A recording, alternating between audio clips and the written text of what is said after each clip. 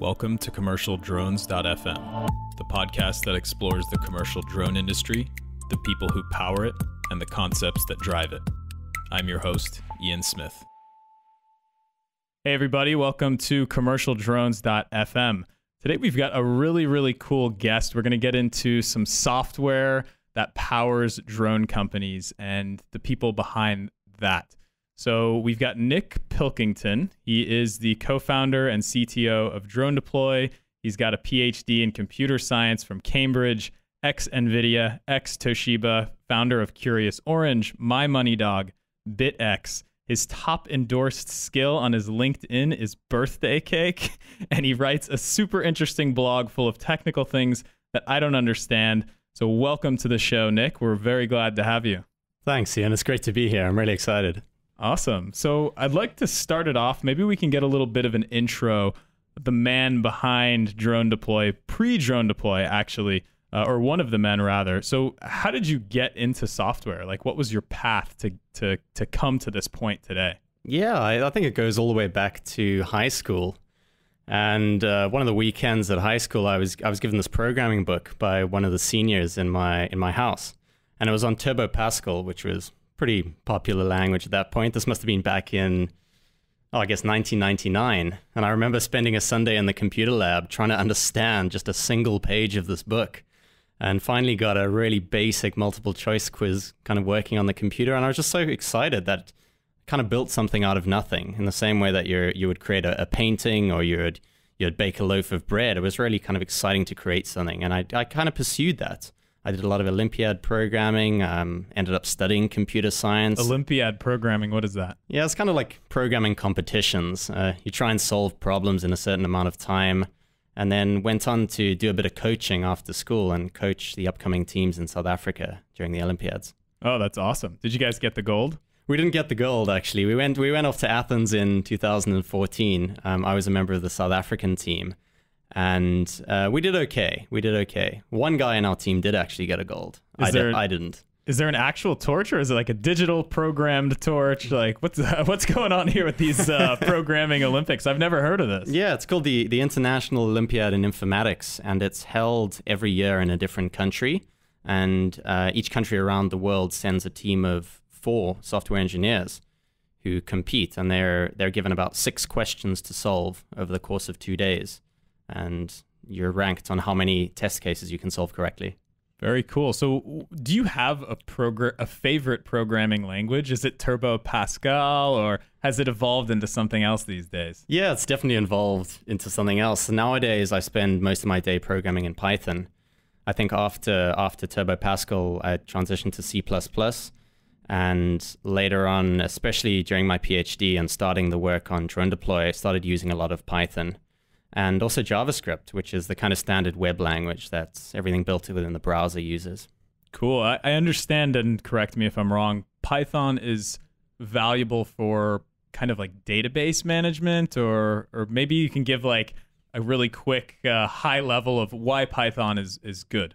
Yeah, absolutely. Python is definitely the language we use on most of the back-end stuff, definitely at DroneDeploy. And the reason for doing that was very pragmatic. We could have built a lot of the software in C++. We could have used some of the other new up-and-coming languages. But by and large, Python gave us everything that we needed to interact with the databases, to build web services, and also do a bunch of the scientific computing, like the photogrammetry, which we do a lot of. So it was quite an easy choice at that point. We could pick one language that was useful across the back end of the infrastructure. It made it easier to bring on engineers. They didn't need to know 3 or 4 different languages. Everything was built in Python on the back end and everything in JavaScript on the front end. Very efficient. So did you find drones, or did drones find you? I think it was definitely Mike, my co-founder, who got me into drones, purely from a hobbyist point of view. And this would have been for me back in 2012, 2013, where autopilots were just emerging, but a lot of the control of drones in the park was definitely manual. And I think that was the really exciting inflection point, as these drones started carrying cameras and they started flying themselves. And then you had a very exciting piece of hardware that was in the air, giving you imagery or giving you video. And it was about kind of taking the next step from there. Mm-hmm. Was it a conscious decision to focus DroneDeploy purely on software, or was there kind of a moment where it was thinking about a hybrid company, like hardware, software? I mean, what was the thought process behind getting to where DroneDeploy is completely a 100% software company? Yeah, I think back in 2013, when we started out, we were definitely trying to identify the biggest problems in the drone space. And there was a lot that was really holding back adoption by companies. There were issues with legislation, there were issues with the hardware not being in a reliable enough state, and there were issues with the software being almost non-existent. There was no piece of software that made it easy for people to operate drones reliably, safely, and repeatably. And we started with those biggest problems. We started with a hardware component in our business that simply connected drones to the internet. And that was the Copilot, That right? was the Copilot, okay. Yeah. It simply provided a conduit by which we could actually control the drones from a remote location. We could get back that imagery, and we could start building on top of that. And a lot of that kind of functionality is now starting to be incorporated by the drone manufacturers. You can see with the more recent DJI drones, they've got much more effective ranges. You can get back that video stream automatically. That hardware didn't necessarily exist for everyone, and that was our motivation for starting to build it. But that started to fade away as more and more of those hardware components became commoditized. DroneDeploy v1.0. How did DroneDeploy evolve from a software perspective from the first version that you guys ever built, where you could say, okay, this is DroneDeploy, to where it is now? Well, I think the very first version of it was pretty dangerous. It would have been myself, Jono, and Mike holed up in a one-bedroom apartment with a quadcopter strapped to a table, sending it PWN commands to turn on the motors. And there's a video of that floating around somewhere, but it's pretty much us hiding under duvets as this thing kind of spins up and starts to rock the table. Maybe that was V0.1. I think V1 was getting data back into the browser. And for us, that was really important because browsers, whether they're on laptops or phones or tablets, that's the interface that everyone is comfortable interacting with things, whether it's email, whether it's applications. That's what people understand. So it was very important for us to build on top of that. So I think the first versions of the software was simply an autopilot sitting on the desk that you could roll, pitch, and yaw and actually see that reflected on an artificial horizon in the browser. And that was really exciting because you're tying these two things together. You're tying together an interface that people understand with this really, really new, powerful technology. And was that over LTE networks or Wi-Fi, or are you talking about you were directly plugged in? So that was over LTE. Oh, okay. Yeah. So that was the autopilot sending commands over the LTE network to our infrastructure and us displaying that result in the browser. Not even sending anything back to the drone, just getting that stream of telemetry. And how did that evolve? I mean, I know how it evolved for the most part, but I like getting these little tidbits of the thought process because it took quite large leaps in very small amounts of time. Absolutely. The next step from getting that telemetry was actually sending basic commands to the drone and spinning up the motors, changing the flight modes, then starting to send more high-level functionality, like let's send some waypoints, let's send a route. Now let's start triggering the camera and slowly building up functionality to the point that we actually were doing planning in the browser, sending those waypoints to the drone, having the drone fly and send back imagery. And then we'd kind of close the loop on something that we thought at that point was useful. You can control a drone from your browser, and it's not just flight, because the flight in and of itself is fun, but it wasn't really useful in the commercial sense. We actually needed to get something back. And the stuff we got back was a bunch of imagery. Amazing. So for advice for maybe software developers, existing software developers or software engineers who want to start a drone company, maybe you can kind of throw some little tidbits out there, some stuff that might have been tough in the beginning, lessons learned, anything you can share on that. Absolutely. I think there are two ways to approach this as a drone company.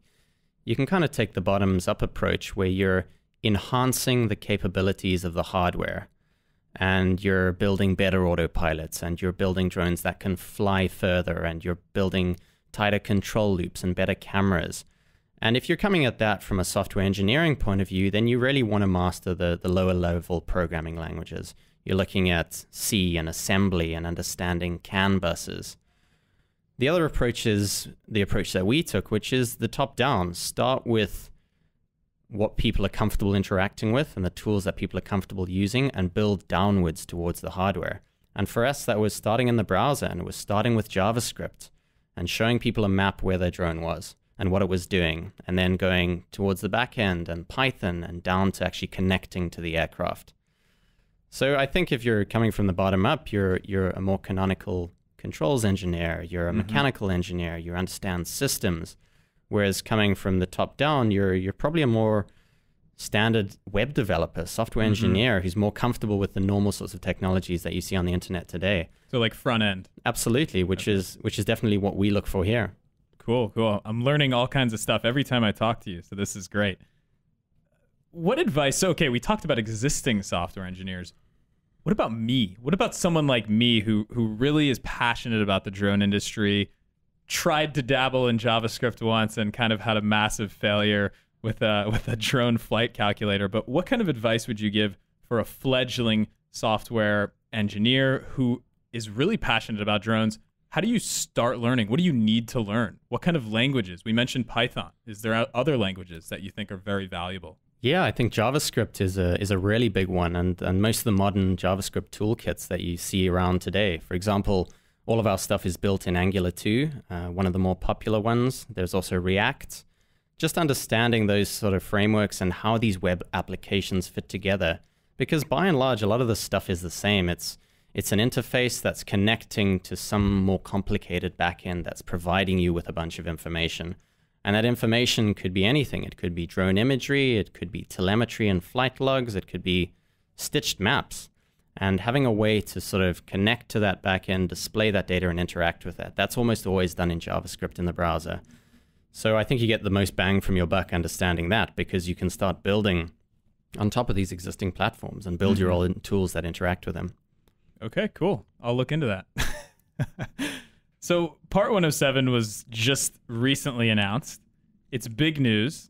What are your thoughts on the current state of the drone industry? There's reports that this rule could generate more than $80 billion for the U.S. economy and create more than 100,000 new jobs over the next 10 years, according to estimates, of course.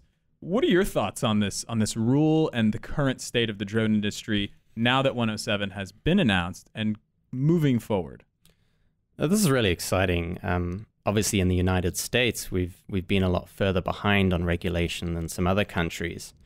And previously, the 333 exemption process has been quite long-winded and it's been quite expensive. For us, we've always felt that legislation is something that really held back adoption of the drone industry. It was very much a timing risk. I think a lot of people accept that drones are very valuable, very powerful tools that they want to adopt, but regulation is something that was kind of pinching adoption. It was delaying it. We didn't really know when it was going to happen. So Part 107 is very significant in that sense, because we think the floodgates to some extent are going to open now. It's a lot easier for people to get approval to fly. The process is a lot cheaper. It's a lot lighter. I think we're really going to see a lot of enterprises and larger industries stepping forward where they would have previously been quite high-profile legal targets. If they had recklessly adopted drones, there is now a route for them to do that. And I think it's going to be really exciting over the next few months as people start getting certified to fly. You're actually going to see this adoption really happening en masse. Absolutely, yeah. What about South Africa? Are there similar legal challenges, or do you keep up with it at all over there for commercial operations with drones? Yeah, I think South Africa is pretty much the Wild West or the Wild South in terms of drones, which is fantastic. We're definitely a bit further behind in terms of legislation and regulation, but I would hope that starts to happen soon. We're definitely seeing a lot of usage of drones in South Africa, especially with agriculture, the beautiful wine farms down in Stellenbosch. So I think as this technology becomes more proven and people are more comfortable with the ROI and the usage goes up, there's going to be this need for regulation across the world. Definitely. And also there's a lot of anti-poaching initiatives in kind of the region, I think, but it seems like it's a lot of a challenge. I think you guys actually had a foray into helping out with anti-poaching from maybe a DroneDeploy version 0.3 perspective, but I think it's a really tough challenge to tackle, right? Like there's so much land. Definitely. It's very close to our heart, the anti-poaching and just general conservation initiatives. And the issue was the Kruger National Park, which is a massive game reserve in South Africa. It's about the size of Israel. And the problem there was poachers coming across the border and poaching rhino and elephant for their ivory. And the team is being unable to respond quickly enough to actually prevent this because it was such a large perimeter to monitor. So we wanted to help out with some technology that could automatically monitor those fences so that if you saw poachers encroaching, they could actually dispatch teams to prevent the poaching happening. I still think there's a huge opportunity for that. There are issues with connectivity, but the drones are getting better. The connectivity in the ranges is increasing. So I'm hoping in the not too distant future, we're going to be able to provide some technology that really prevents that. Mm-hmm. Yeah, as time goes on, I think the connection issues or the connectivity issues around the world will start to really kind of diminish due to work like Project Loon from Google and, you know, the Facebook internet drone. So that's really cool. That'll be really exciting when industry, the drone industry, can really make a difference there, along with illegal fishing and things like that. That's a huge problem. That's so, I mean, there's so much area to cover. You can't really feasibly do it with our current battery technology and these drones. You really need some larger aircraft. So good to know that you guys are really passionate about that and try to make an impact when we can. The next question is data security, big data. You know, as these drones do get more endurance, as Part 107 introduces more enterprise companies into our industry, what do you think some of the challenges of managing all of the data are, from maybe more of like a software perspective too? Because it's cool to think about it from the enterprise company's perspective. You know, okay, I need my data to be secure and safe and whatever the other S is from the Amazon S3. But what do you think are some of the challenges from maybe the drone company's perspective to manage all this data and to ensure security? Yeah, I mean, it's hard enough to build technology for drones. It's hard, even harder to do that at scale and to do that cost effectively, and making sure things are secure. It's another kind of dimension to consider. And you're absolutely right. As we start talking to more and more enterprises, these questions come up. Where is my data stored? Who has access to my data? Can you guarantee that my data is going to be deleted? Is it encrypted in transit? Is it encrypted at rest? Can you provide an audit log of who has accessed my data? A lot of these things are becoming really, really important, because this is just how enterprises adopt new pieces of technology. They need those safeguards in place, because it's not just necessarily one user who's interacting with the system. It's teams of users with different roles and different permissions. And it's really important to understand like how things are being interacted with and how the data is being used.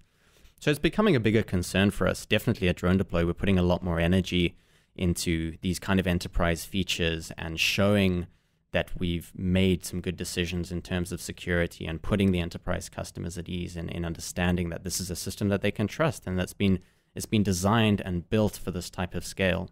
Mm-hmm.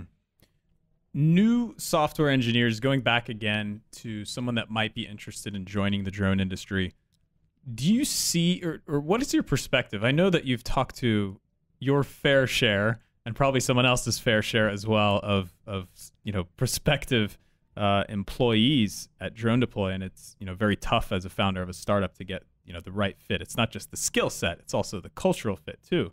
But do you think that they view this industry just as anything else, or what do you see? Do you see some passion behind, you know, for these flying robots that these people want to take on this new challenge and lend their skills to a company like DroneDeploy or any other of the drone companies out there that are working with software and flying robots? Yeah, engineering-wise, I think it's really sexy. There are some genuinely difficult problems that we're trying to solve that haven't been solved before. So from an engineering point of view, that's quite enticing. I think a lot of engineers can get frustrated joining a company where they end up just maintaining a system or fixing bugs or maybe incrementally improving something. Whereas we've got a product roadmap that's stretching out years ahead of us with a bunch of really cool technology that if we can sort of bring it into the platform, that's really, really exciting. And I think that's applicable across the drone space. There are a bunch of these hard challenges. We're really looking for engineers who want to jump in and try and solve these things because there's no pattern for how to do it. So what kind of characteristics are you guys looking for? Like, we'll take it up to like, so if you're trying to get a job right now at a cloud-based drone company, like what are some of the biggest skills that are needed? I mean, is there something specific? You did mention Python, you mentioned JavaScript. Is there anything else that really is some kind of like hidden benefit that maybe some people don't really know about that you kind of pay attention to? Yeah, I think for us it's really hard because we started out looking to hire this drone engineer persona because they were going to be working on drone technology. But by and large, that person didn't exist yet. What we ended up having to do is hire full stack engineers or Python and JavaScript engineers and actually train them with the sort of skills that they needed to work on drone technology.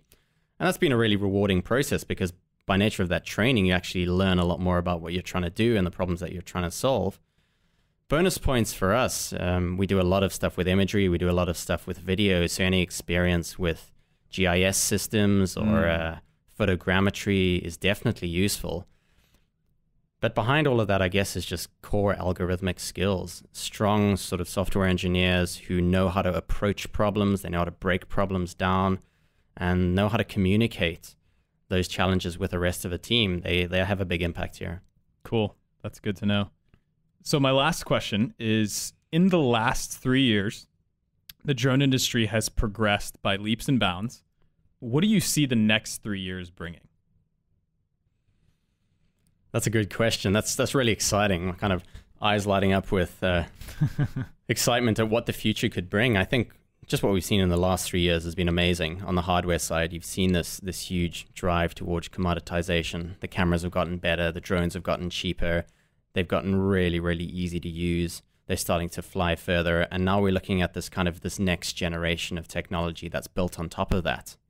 And I think you're really going to see the use cases for drones going far beyond what we expect them to be used for now. We've always thought that the biggest, or rather the earliest use cases for drone technology would be in agriculture, construction, and mining. But we're constantly surprised every day at seeing the new ways in people are using this same technology platform. And I think we potentially haven't discovered yet what the biggest applications of reliable autonomous technology are. And I think looking forward as we start to do more stuff with video and start interacting more with the physical world in drones and looking at different types of sensors and potentially moving objects around, then you really sort of unlock some really exciting, really disruptive areas of robotics. So machine learning and computer vision, do you think will play a pretty big role in the future of like drone data analytics? Yeah, I mean, machine learning is most effective when you're working with large amounts of data, and that's definitely what's being acquired now. With more and more flights, more and more imagery, more and more of an understanding of what people are trying to do, there's more and more opportunity to learn and to optimize. And that's where machine learning really, really thrives. And we think we're going to see a lot more of that coming into play, even this year. Cool. Well, Nick, thank you so much for joining us. It was awesome to pick your brain and get into more of the software and technical back-end side of things. If you're interested in keeping up, you can follow Nick on Twitter at NickPOnline, or check out his blog that you might or might not understand at nickp.sv as in Victor, B as in boy, TLE.com. Subtle, spelled with a V in the middle. DroneDeploy also has a blog that you can read at blog.dronedeploy.com to see what some of the end users in the commercial drone industry are doing. Guys, please rate and review the podcast. It's really important in the beginning. You can subscribe to us on iTunes, follow us on Twitter at Drones Podcast, or Facebook at Drones Podcast. Check out our website at commercialdrones.fm. As always, fly safe. Nick, any last parting thoughts before we go ahead and cut off the mics? No, it's been great to be here, Ian, and I think it's really exciting timing for the drone industry. This is definitely a real thing. This is definitely growing very quickly, and I can't wait to see where it goes. Same here, man. Alrighty, everybody, take care. We'll see you next time. Cheers.